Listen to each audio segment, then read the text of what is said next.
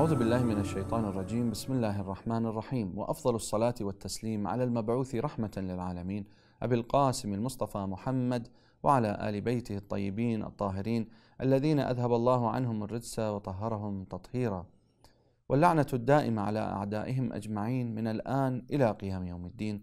قال الله تعالى في كتابه الكريم وقوله الحق. Allah subhanahu wa ta'ala states in the Holy Quran, and what He says is the truth.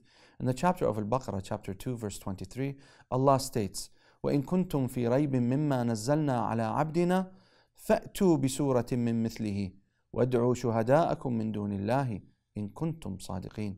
Allah subhanahu wa ta'ala here poses a challenge. He says, and if you are in doubt with respect to that which we have revealed unto our worshipper, then come up with one chapter from someone like him, and call your witnesses, call your people, so that they may bear witness if you are telling the truth. Sadaqallahu al-Ali al-Azim. Amanna billah. Brothers and sisters, Assalamu alaikum wa rahmatullahi wa barakatuh, and welcome to another episode in these foundational classes that we're taking, insha'Allah. I ask that Allah subhanahu wa ta'ala allows us to be successful in these series of episodes. Today, we want to pick up where we left off last episode.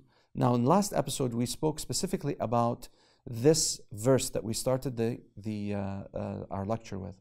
Now, this specific verse is very important. Why?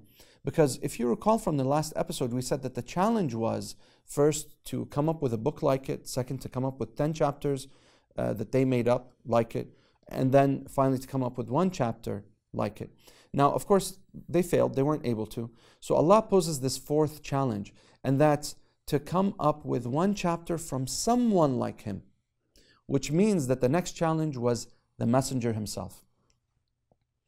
So what we'll attempt to do today is we'll again take a look at the intellectual idea behind a teacher or someone who's going to deliver the message. Then we'll look at what are the characteristics that are expected of that person who will deliver the message. And then finally we'll take a look at the Holy Quran and the Hadith and what we can learn regarding the messenger himself. So first off, just as we said last episode, that when it comes to the message, it's important for Allah subhanahu wa ta'ala to tell us what it is that He wants of us, right? We said that this is a logical necessity, just like if we were to take a course, they would give us a course outline in a textbook. Then also when we take a course, they not only give us the course outline in the textbook, but they give us the teacher. And the teacher has to be one who is qualified. He has to be one who can teach us what is missing between the lines, right? He helps us read between the lines. Not only that, he helps us answer the questions, complete the exercises, gives us assignments, right? So that means that this individual who is assigned this role has to be one who is qualified. So we're going to take a look at that aspect, inshallah, in a minute. But let's think about also different empirical examples that we have around us in our daily lives. For example, when we come to this world, Allah subhanahu wa ta'ala provides us with parents, right? Now the role of the parent is to guide us. We use them as a source of information that we cling on to, that we emulate, correct?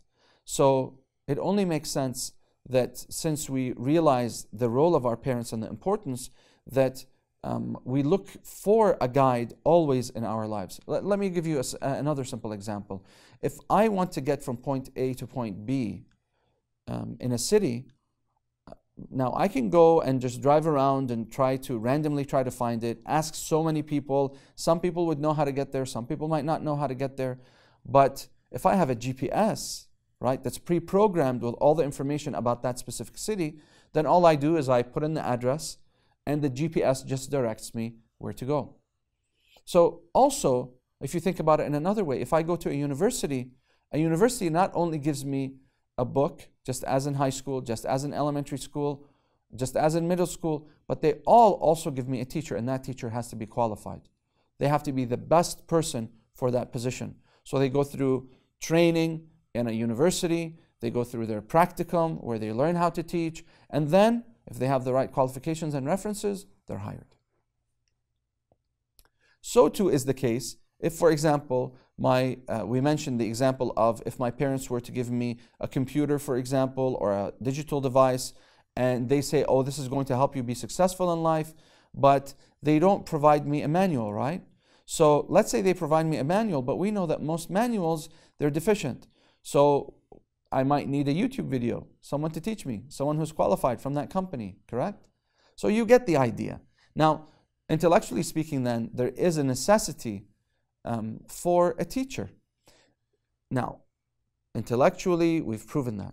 The next thing that we want to look at is we want to say, well, what are the characteristics of this individual? Because we said at the end of the road, he has to be qualified. So who qualifies him?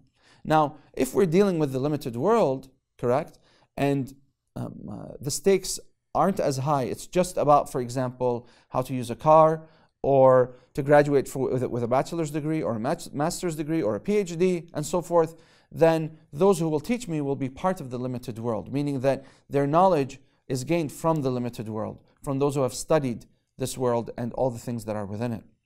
However, when it comes to Allah, the unlimited creator, who is all perfect, the stakes are much higher, which means that Allah would not choose someone who is less than perfect to deliver the message. Why? Let me explain to you.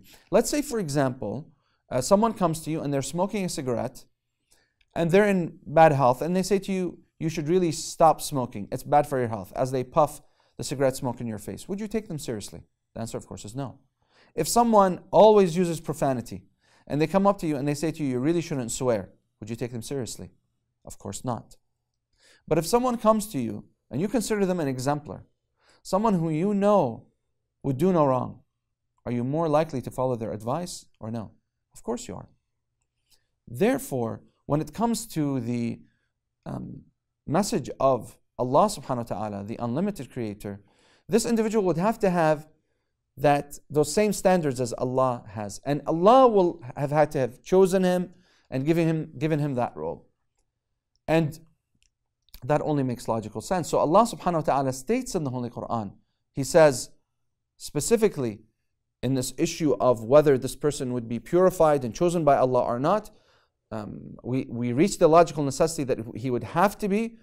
The Quran also reflects this in the chapter of Al Imran, chapter 3, verses 33 and 34, where Allah says, إِنَّ اللَّهَ اصْطَفَى آدَمَ وَنُوحًا وَآلَ إِبْرَاهِيمَ وَآلَ عِمْرَانَ عَلَى الْعَالَمِينَ ذُرِّيَّةً بَعْضُهَا مِنْ بَعْضٍ.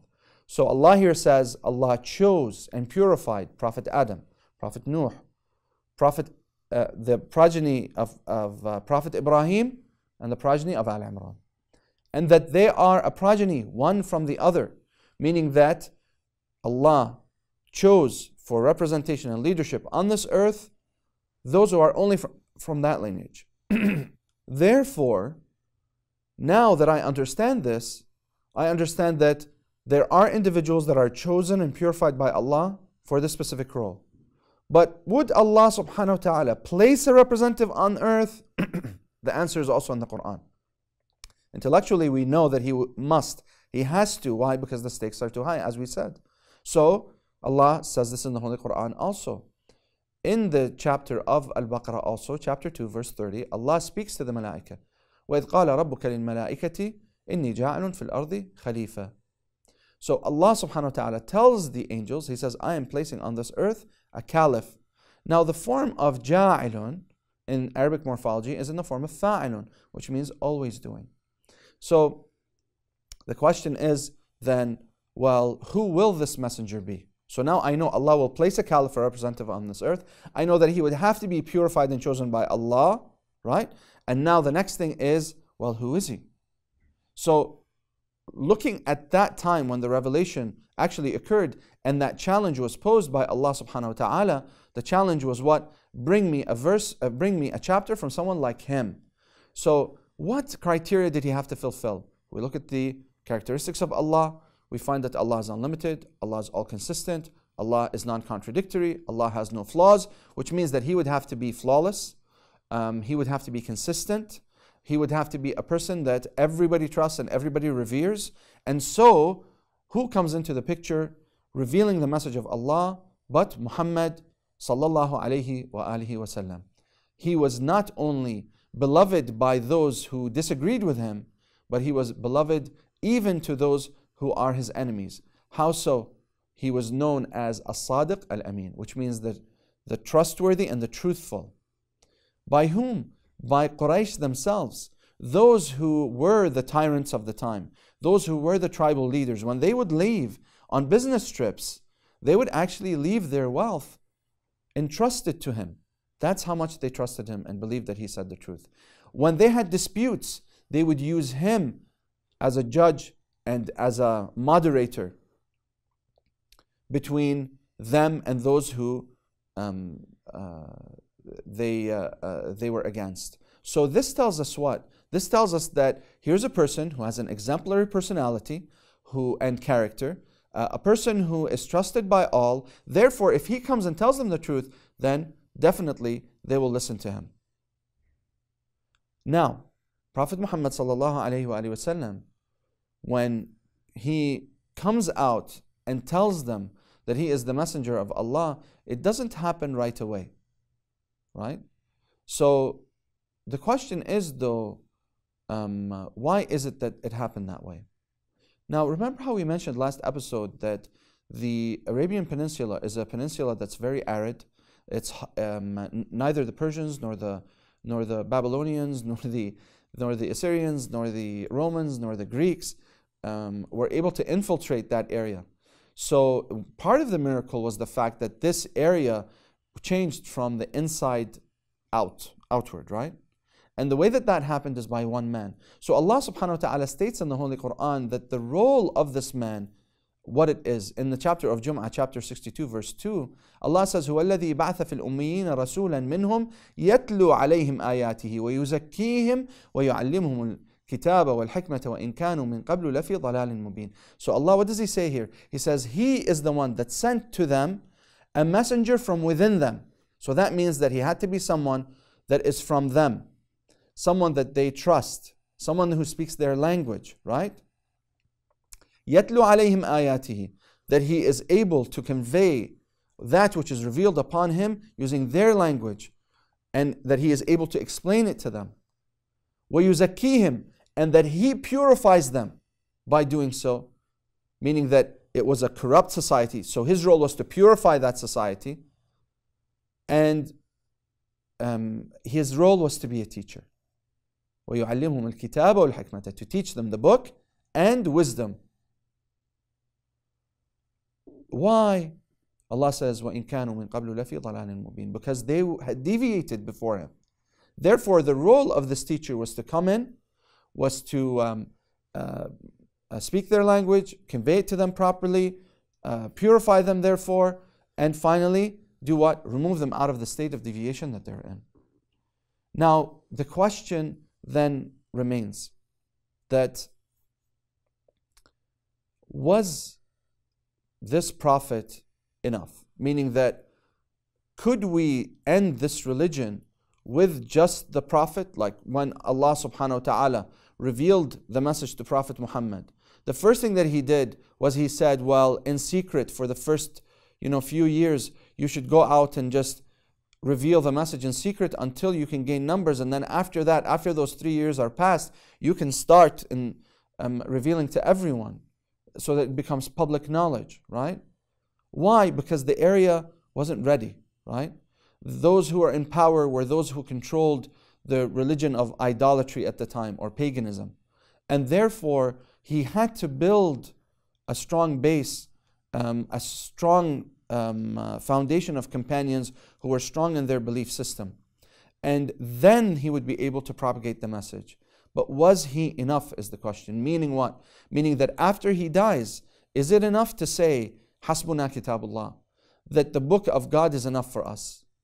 Now, if we recite the Holy Quran alone, the Quran says in the chapter of Al Imran, chapter 3, verse 132, Allah states, أطيعوا الله وأطيعوا الرسول لعلكم ترحمون. Obey Allah and the Messenger. أطيعوا الله والرسول لعلكم ترحمون. Obey Allah and the Messenger, lest Allah have mercy upon you. So, what if the Messenger is no longer there? Next episode, inshallah, we'll deal with this issue. We ask that Allah gives us tawfiq to continue these episodes. And we ask that Allah brightens our paths with the knowledge of Ahlul Bayt and keeps us on the straight path steadfastly. هذا والحمد لله رب العالمين والصلاة والسلام على سيد المرسلين حبيب إله العالمين أبي القاسم المصطفى محمد وعلى آل بيته الطيبين الطاهرين.